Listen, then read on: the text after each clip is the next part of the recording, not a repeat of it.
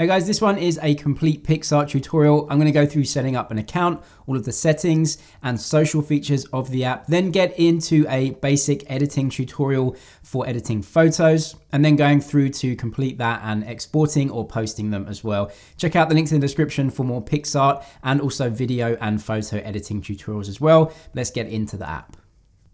When you first open up the PicsArt app, you're gonna have to create an account. You can do that by pressing the create an account button. That will take you through to setting up with a separate email address. So it's a normal sign up process. Or if you wanna sign up with your Facebook, Snapchat, or Apple ID, you can press those options too. So just sign up, confirm your account with the email they'll send you, and I'll see you in the PicsArt app.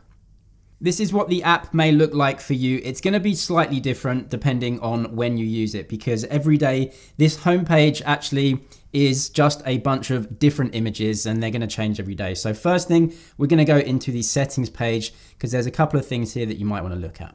Firstly, you can edit your profile. So click on edit profile. Here you can click on your username, your name, your email address, and your passwords. If you literally just click on it like this, you actually can change it. Just press OK, and then you can change your name and your username. If you want to upload a photo, just click this option. Then choose either Facebook import if you want to use some images from your Facebook, or click choose, and it will go through to your camera roll. I'm just gonna choose this selfie of me to put in there. You can pinch and resize it and drag and move around. So I'm just gonna pinch the circle itself to resize. That's fine for me. So I'm gonna press apply, and then now I have my avatar there. As I come out of the settings page, this is really your social media page in PicsArt because it is a social media account as well. You can connect your Facebook right here, as you can see. I'm just gonna click off of this. And then all of your followers and people that you are following will be in here for you in a kind of Instagram style feed. Other important settings though, if you come up to the top right-hand corner and press the three dots, this is where you can upgrade to PicsArt Gold. This just has a few more features, a few more editing tools, and way more templates. Let's go into settings though, and there are a few things that you might wanna look at. Firstly, you can sync contacts from your phone. You can press this one and do that if you want to. I'm happy not to sync this though, so I'm just gonna come out of here. You can also turn on iCloud sync, which may be really useful for you if you wanna save all your edits in your iCloud account. And you can turn off and on enable edit history upload. So this is all of your edits and your saved edits. Do you want that to be uploaded and saved or not? So you can turn that on and off as you wish. Let's get out into the app though, and we're gonna go over to this page, which is the challenges page. Like I said, PicsArt is a social network as well, and challenges, really, they are a community of people and designers and users who use the app to make certain types of designs or artworks based on the rules of the challenge. So anyone can take part, including you, and you can see different challenges here. So you have an editing challenge right here, and you have an image remix challenge. So you can actually click on the image and the challenge will be described for you. So right now you can see that actually you can submit 3 remixes of the provided photo. So this is the photo up here, and these are some of the rules of the competition. And then right down here, these are some artist submissions, so people that have changed it. And the way that you participate is just clicking this big participate button down at the bottom. What it's gonna do is take you through to the challenge page. So right now you can see a completely blank bag, and you're gonna have to decorate this or just give it a design using all of the editing tools. We're gonna go through every editing tool in a second, but this is how you take part in challenges. And then when you've made your edits, you can click the next button up in the top right and you'll go through to your submission. But if we just cancel out of this page and then go back to the challenges page, you can actually see some winners. So if we come down here, you will see a load of different challenges, and then also some ended challenges. So you can click on these and see the actual winner. So the winner submitted this and they won the prize. And there are some prizes you can actually win. Most of them have to do with a free PicsArt Gold membership for a certain time. You can also go and look at this user and follow them. So if you actually click right here on the name, you can see they have about 3,000 followers and they're following about 556 people. You can see all of their posts. You can follow them right here if you just click this button, and then you can click on all of their edits and designs and go into a page which is a little bit like an Instagram type of page. You can see the options here. So you can like, save, or just write a comment. And also you can see the sources that they made to use it. So within PicsArt, there are some templates and some effects these will be listed under sources. So this is one of the effects that they used in this image, and you can actually click on that and then go through and use it yourself in other images. A really great option in PicsArt though is the ability to remix. So basically you take their actual image and then you can go and edit it yourself. I'll show you how to do remixes when we get into editing photos. You can allow other people to remix yours, of course, but let's just click on remix and I'll show you how it basically imports their image. And then you've got all the editing tools at the bottom, so you can go and change it a little bit and remix other people's photos. Let's come out of this tab though, and then go back to the challenges page. And now we'll just click on the Discover tab, which is this icon right here. And in the Discover tab, you can search for hashtags, and you can search for a lot of different interests. So you can come right up to the top and search for pretty much anything. So I've got pop-up background, any hashtag with that you can go and see. You can go and follow the hashtag, and of course you can go in and click it and then just see a lot of the user submissions for that hashtag. You can go and search whatever you want. There pretty much is every single interest in PicsArt that you can discover, or you can just scroll down and see if any are looking good that you might want to follow. You can also search users as well by this icon right up here to the top right. You can then search maybe by username, or you can find contacts, friends for yourself, or just flick through some popular users and see their graphic designs and what they've done. And of course you can follow them just by clicking the button. Let's press done though and upload an image to PicsArt and see how we can edit this. So it's this big plus button in the middle. So you'll press that, you actually get a load of options. Photos, of course, is just a way for you to upload any photos that you have on your device. Videos is exactly the same. Replays is essentially someone else's edit that you can go through and change and edit yourself. Collages will allow you to upload different images and put them together in a template like a collage, which is really great. You have other templates here as well, which are mostly graphic designs, Christmas cards, posters, that thing. Obviously it's Christmas right now, so you're gonna have a lot of those, but as you can see, there are a lot of templates to choose from. If you pick see all, you can actually sort them by what type of social network you might want to post to, and also the aspect ratio or the size. So you can see different sizes, landscape and portrait. Flick through loads here, and you can also search maybe Christmas backgrounds, should be lots of those. So you can go and see what might be good for you. Anything with a crown on is part of PicsArt Gold though, so you're gonna have to pay extra. You can also capture images with your camera straight in the PicsArt app. I would definitely not recommend to do this. It's really low quality. Take images first with the camera app on your phone and then come and edit them in PicsArt. Drawings is a whole new thing as well. This is actually a completely separate app that you need to download, so we're not going to go through that today.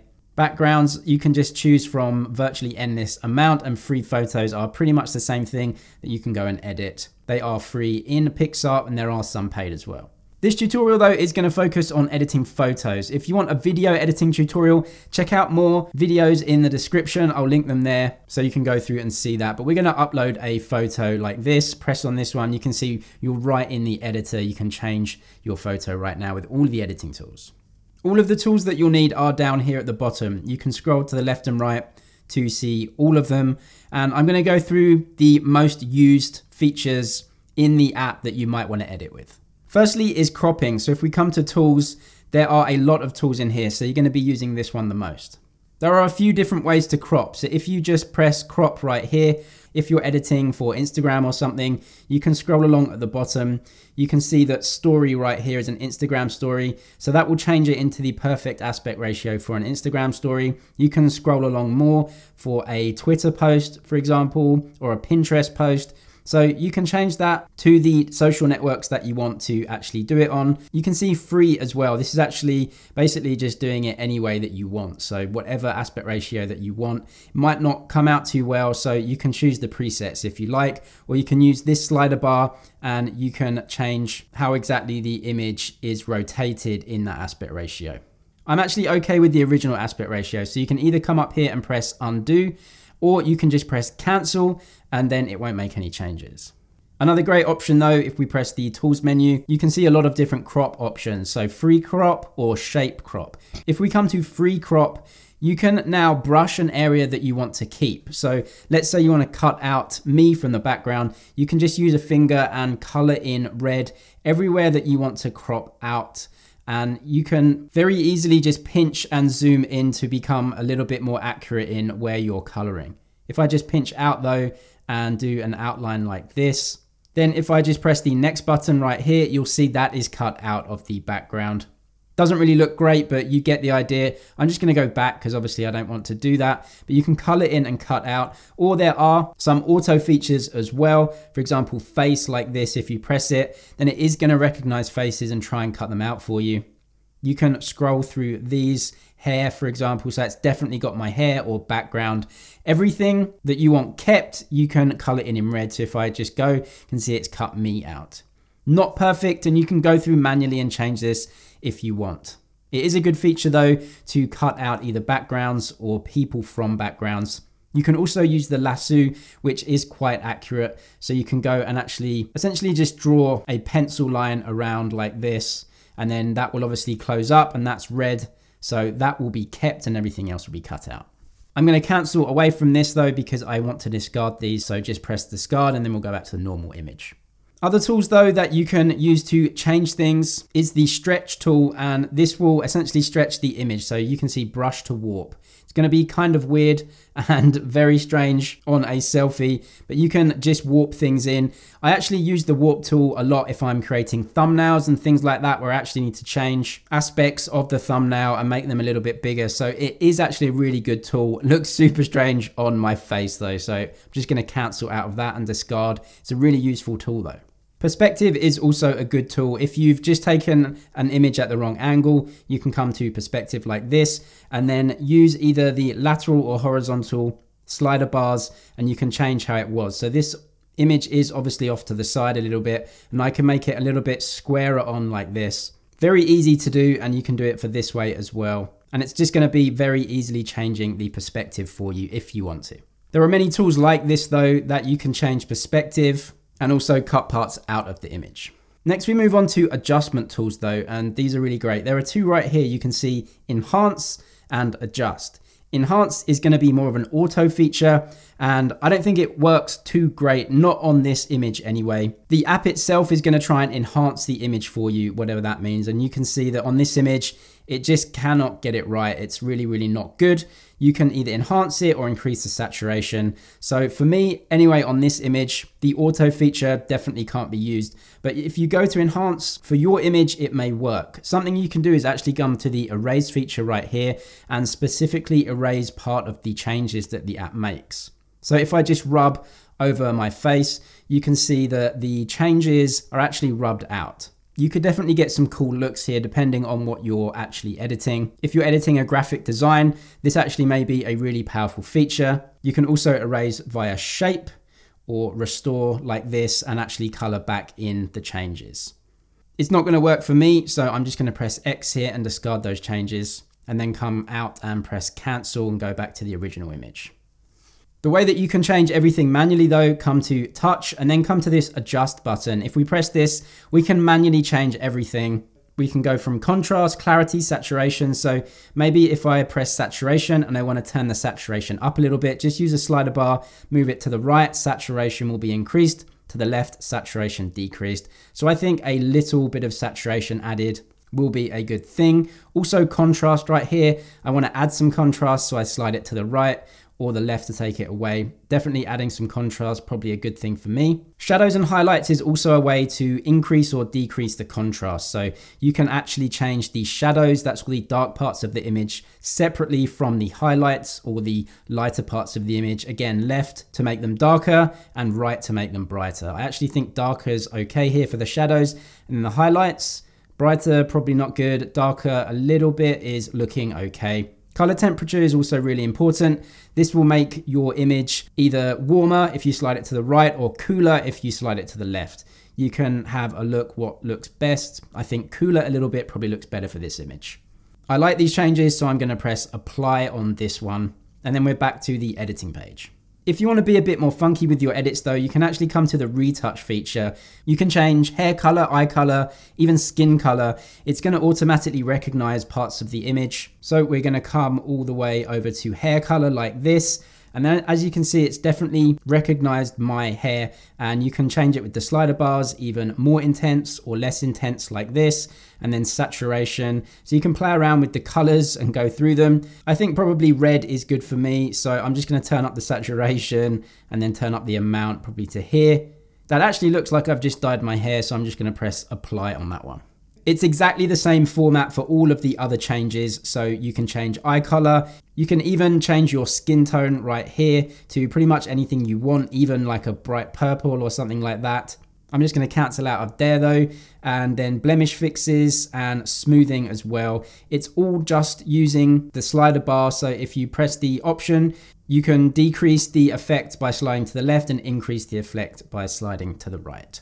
You can also add stickers, text, and callouts to your image. So I'm going to cancel out of this editing screen, just discard those ones, and then come to stickers and text. And if I scroll all the way to the right-hand side, there's callouts as well. Actually, a callout is essentially like a speech bubble, and then inside the speech bubble, you can press here and just type something. I'm happy with that. You can press the tick button. It's going to be on there. You can press this icon right here to resize the call out wherever you want. And then you can press on the call out itself to move it around. You can press the button on the top right to move it like this, press it and hold, and then drag it around to wherever you want.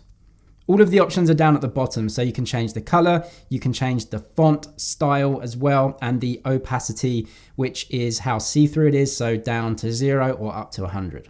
This is essentially like adding text, but it's obviously in a bubble. So if I just cancel out of this one, we can go back to text. So we'll scroll to the left-hand side, and if we press text, it's essentially the same thing, but there's no bubble. So you can just have this as you want. Press tick, and then exactly the same features here. So drag to resize, one finger, move it wherever you want. It's pretty much the same for stickers as well. These are just different things. Stickers will be exactly the same thing, but just a load of different designs and images that you can actually put onto your own image. So if we just click this one, you can see it's downloading, and then it's right there. Exactly the same buttons and options to resize and put it wherever you want. Just change this like this, put it up in the corner. That's fine. So just press apply, and then that's there for you. If you want to undo any edits, it's the undo button right here. You can see, and you can actually redo it as well. Very similar to adding stickers and text is the ability to use brushes as well. This is essentially like writing on the image, but you can see all of the different types of brush that you can use. So actually you can use this one. It's essentially like a pencil full of this effect. So you can definitely use this as you wish. I think it looks pretty cool depending on the image, of course. You can undo it right here, use a different one, maybe this one, it's going to download, and you can do that just how you want. You can make some quite cool looking graphic designs with this. There are some other features as well. Just going to discard this one down here, but essentially it's all the same. So you can just press on the effect that you want to add and then play around with the settings with the slider bar.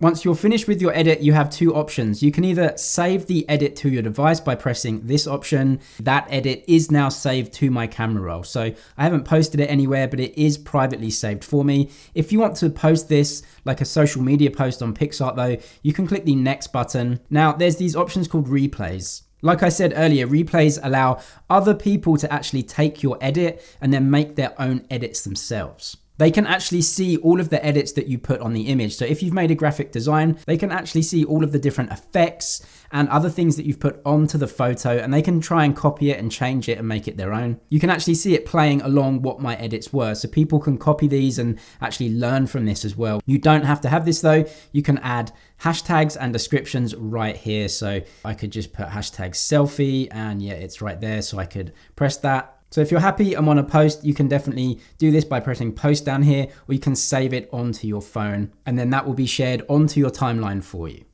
Check out the links in the description for more helpful videos with photo and video editing. That's it for this one though.